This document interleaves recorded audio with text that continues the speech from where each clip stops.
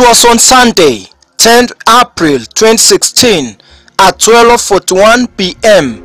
when the man of God, Bishop John Ngetich, prophesied about the outcome of 2017 presidential elections. Another prophecy. Unabii mwingine. Praise the Lord. Bwana asifiwe. For 2017. Wa mwaka wa 2017.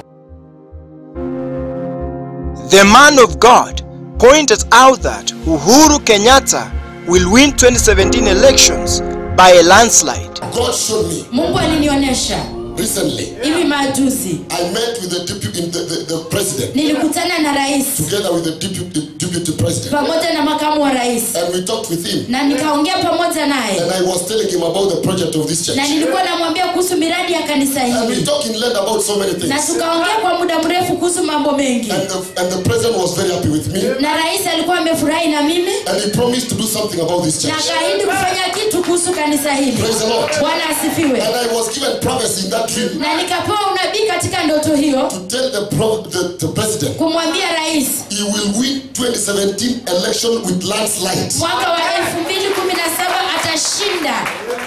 So there is no question, there is no war about that. Hakuna maswali. Landslide. Itakuwa ya kushangaza. Having fulfilled the requirement by law and having garnered 8,203,290 votes, representing 54.27% of the votes and 25% in 35 counties, I therefore wish to declare Honorable Uhuru Kenyatta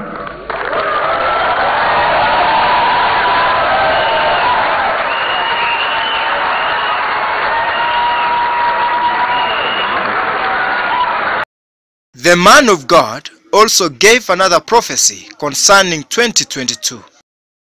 But after that, lakini baada ya hapo, the party is using, party ambayo anatumia, will be split into pieces. Itagawanywa iwe vipande. Itagawanyika. That is a prophecy you have to write down, you just ndio unabii, ukitaka kuandika mahali unaweza andika. When it comes through, ikitimia, so the vehicle is using in 2017, gari ambayo atatumia kwa mwaka 2017 will be useless in 2022. Kwa 2022 itakuwa bure. And 2022 people will be groups in the nation, groups. Na 2022 watu watakuwa kwa vikundi. There will be problem after him. Kutakuwa na shida baada yake.